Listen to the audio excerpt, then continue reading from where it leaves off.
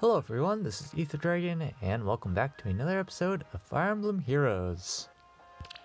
So today, we ended up summoning on the Legendary Heroes banner featuring Legendary Lilina on stream, and we got a pretty good haul. Not necessarily what we were looking for, but it was quite the summoning session.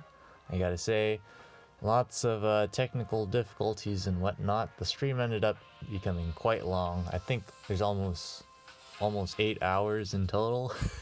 So it's taken a bit of time to process, but as soon as it's rendered through full HD quality, I'll have to watch through the entire footage and timestamp stuff, because I don't think anyone, myself included, would want to watch all of that footage. And I've already looked at it in 360p and 480. I think it's just 360p right now. It's very grainy, so not very watchable. So when I get that done, it'll all be uploaded to YouTube. But in the meantime, I decided to make a video showcasing the clear I made of Lilina's Legendary Hero Battle map. Of course on Abyssal difficulty.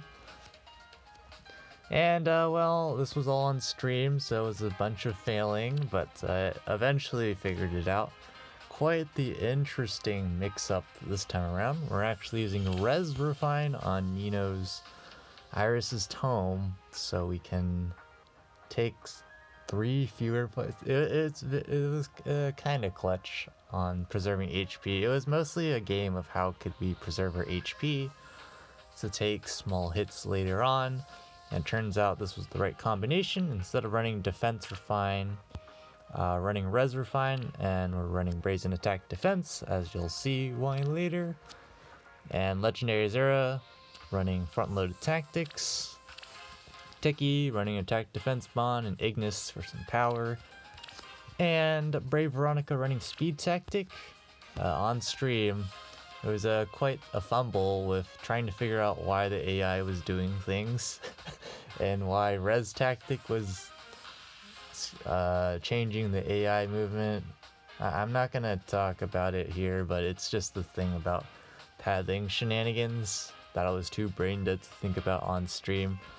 And it turns out also inverting Speed and Res Tactic did something. Not very sure. Not very sure what the heck happened, but it all worked out. And that's what totally counts at the end, Kappa. But yeah, it was quite the interesting battle. It's not a great map for us because of how reinforcements spawn from basically everywhere on the map. And so there's also Legendary Lilina being a mage cav tome unit, Tome Cav unit. I'm definitely brain dead right now, but with her AoE special and her high attack stat, yeah, we're not gonna face tank a hit from her. So her threat range is definitely super dangerous. So there's a ton of AI manipulation all around this clear, especially this first turn. This particular setup isn't. The general idea is we need to fling some units to the right side using Brave Veronica, and some units other ways by putting Nino over. I don't think I'm ever going to make an in-depth analysis of some of these clears because quite something, I gotta say. But we start off with a nice Lance Fighter. And we have this green mage here with dull range, so like usual we have to BM by 1 round KOing with Blade Tome because 100% totally optimal, Kappa. Of course, it's only because we have Dragon Fang here that we're able to pick up the kill. But pretty hefty damage, and enough to pick up the kill here. And now we're just going to repo Nino out because we're definitely not tanking Lilina with Nino. Not today, maybe someday when we're actually memeing we can do such things. But it gets pretty cramped pretty quick, and so it becomes an AI manipulation meme fest. because there is this axe fly with rally up attack, and we're going to use that rally up and other shenanigans to just make sure we can buy time and space, because the main problem with what we do around here with the meme challenge, where Legendary Azura and Brave Veronica both can't attack or get attacked, things get a bit complicated on space, but it all works out for us here. And this is where Brazen Attack Defense comes into play, because Nino has to tank a Sword Knight. So we're going to 1-round KO this Cleric with Desperation, so we don't get hit by Panic, which is quite important. And now that we have Dragon Fang up, we also have massive kill power. So this Sword Knight's barely not going to kill us, thanks to Close Guard on Brave Veronica. And we absolutely overkill with Dragon Fang, but we get the attack smoke off, and that lets us take 0 damage from this blue mage, which is quite important. The problem here is that we're not running Brazen Attack Res, so we do take non-negligible damage from the healers, which definitely is a problem.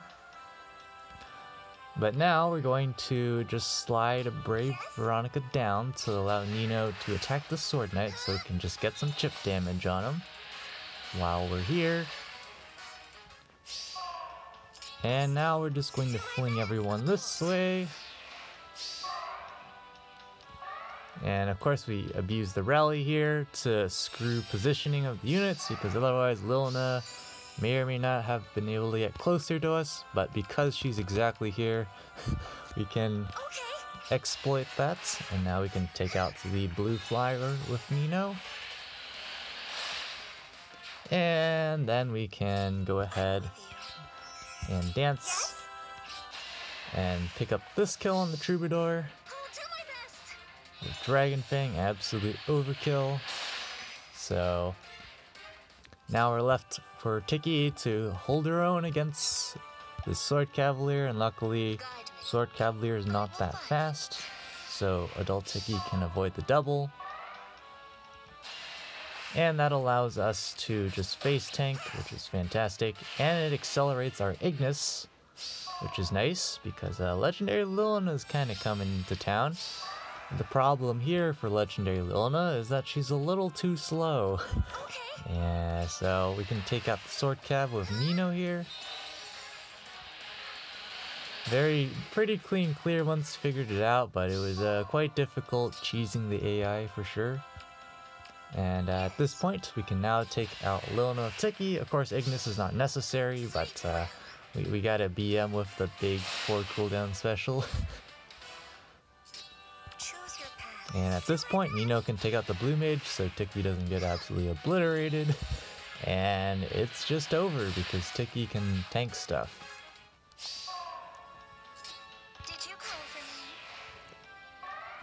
There's the rally, and the Sword Knight is not going to be able to do enough damage to Tiki. Pick up the easy 1-round KO here, and at this point, that's it. It's just this strange Brave Axe Flyer and a Barrier Lance armor.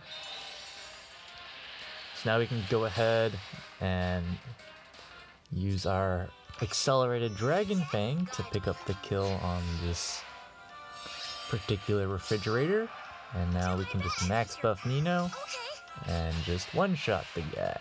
And that is the clear. Pretty clean, if I say so myself, but definitely quite a bit of AI manipulation. The healers were honestly the main problem, besides the infantry mages and Lilina, just because we're trying to not get Legendary Azura and Brave Veronica attacked, and it's definitely difficult for Brave Veronica with 19 res.